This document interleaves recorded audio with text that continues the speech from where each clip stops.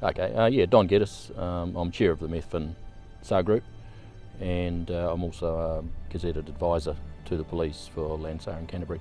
We've dealt with a couple of hunters recently that have got themselves bluffed and unable to move, so eventually located them and assisted them out. We've dealt with suicides. We've looked for elderly people that have disappeared from rest homes, range of things, mostly overdue, I guess, trampers and hunters, and sometimes they turn up without us having to do very much, and other times, you know, they end in fatalities.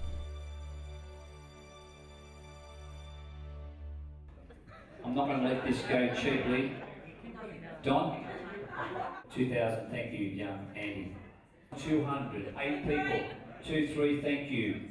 The 111 fundraiser is an event to help raise funds, and the funds that we are raising is for the Methven Search and Rescue, which is do some great work in the community. So we decided to, for this one, Methven Search and Rescue.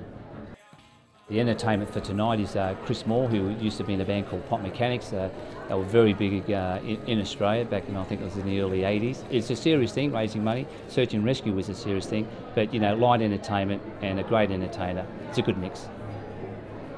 It's sort of tugging at the heartstrings.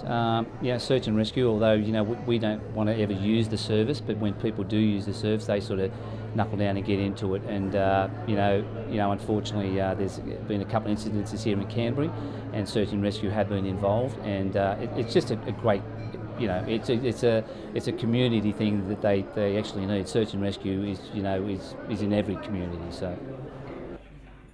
2.5. You want to go 2.6?